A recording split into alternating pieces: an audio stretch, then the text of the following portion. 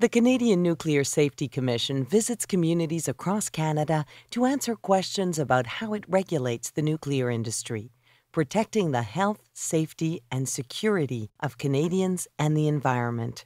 One of the ways we do this is through an information session called CNSC 101. This is the second of 5 videos produced from this CNSC 101 information session. It explains the laws and regulations the CNSC uses to regulate the nuclear industry. So that's basically what we have. We have the Act, the Nuclear Safety Control Act at the top. And then we have the regulations, a large set of regulations that Colin will go through later on, and myself. And then we have licenses, certificate, license conditions, and order. Those are not regulations per se.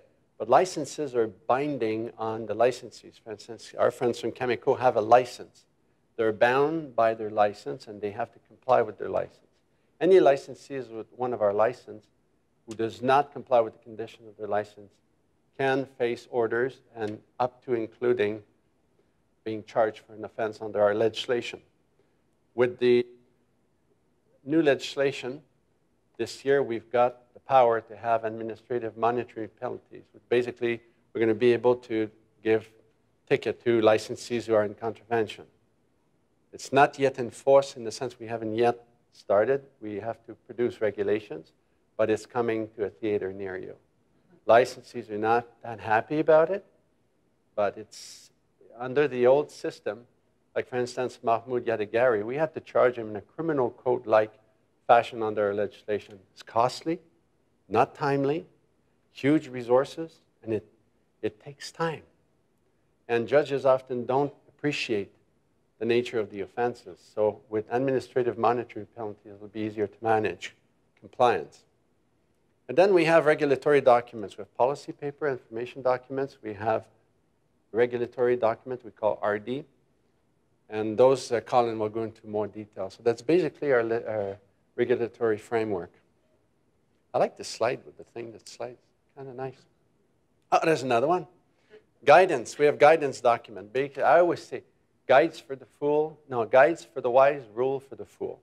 Guidance document. If you don't comply with the guidance, then there's a chance we're going to inspect you.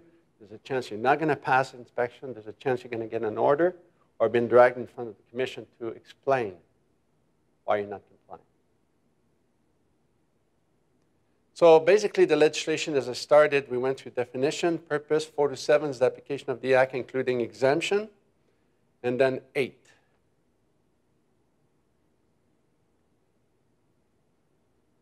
We went through this.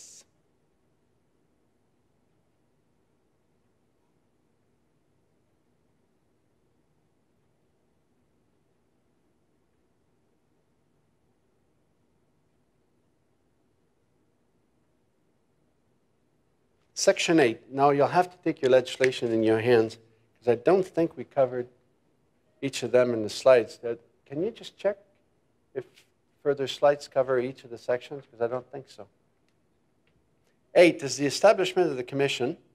Basically, what I explained, we're an agent of Her Majesty the Queen. That was very important, because for Aboriginal consultation, when I was with the Department of Justice until 2008, the position of justice was that we did not have the power to conduct duty to consult with Aboriginal people. We were told that we are not an agent of the Crown for that purpose. So even with justice, I said, I disagree. If you look at 8 subsection 2, it says clearly, for all its purpose, we're an agent of Her Majesty the Queen. We may exercise power only as an agent of Her Majesty.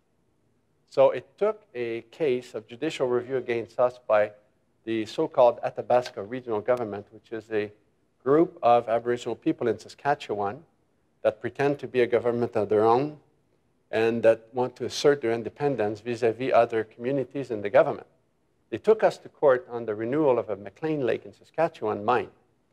And we went to court and we won. But the big argument was they were arguing that we did not have the authority to carry on the duty to consult. And so we used this case to spearhead the theory we had that we were. And we won at the first level, and they took us to an appeal court. And we also won in the Court of Appeal. After that, the Department of Justice and the Department of Indian and Northern Affairs had to accept that we could conduct our own duty to consult.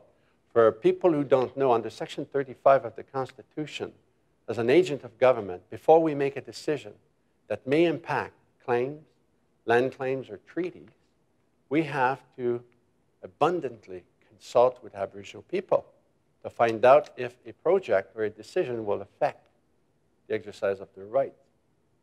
And if you don't do it, or you do it poorly, then they can take you to court and quash your decision.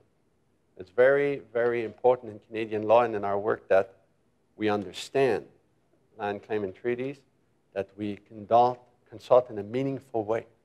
So there's a couple cases that are interesting on this. It's, the one that is quoted most often is called AIDA, and the other one is TACU. Those two cases basically laid down the rules as far as duty to consult is concerned.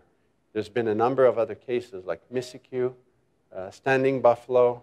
There's a whole large amount of jurisprudence on Aboriginal consultation. I have one lawyer that is dedicated to Aboriginal law in my legal service. All my lawyers have to be quite familiar with Aboriginal consultation. It's a must.